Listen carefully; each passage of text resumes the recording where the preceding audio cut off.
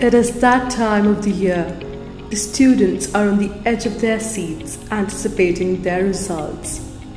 The South Indian state of Telangana announced its exam results on the 9th and 10th of May 2023. The Challenger International School, established by IMRC in 2010, has fared phenomenally well with a pass percentage of 95% in its intermediate exams and 97% in its 10th grade board exams.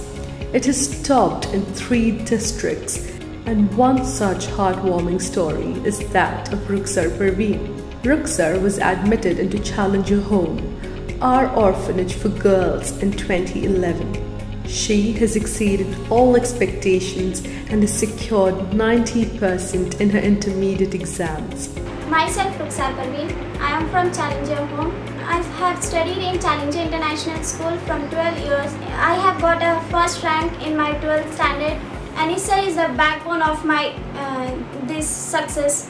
He is like a father for me. As I don't have my father, he has died. I believe that Anissa is my father. I am very much thankful for the Sahita Trust because they have taken my care very much and in very well. हर साल बच्ची पास हुई अच्छा marks से, फिर इतना यहाँ तक बच्ची पहुँची। फर्स्ट ईयर भी पास हो गए, सेकंड ईयर भी पास हो गए बच्ची। अब जैसे जैसे दिन गुजर रहे हैं, मेरे को दिन पर दिन खुशी हो रही है कि बच्ची अच्छा पढ़ रही है।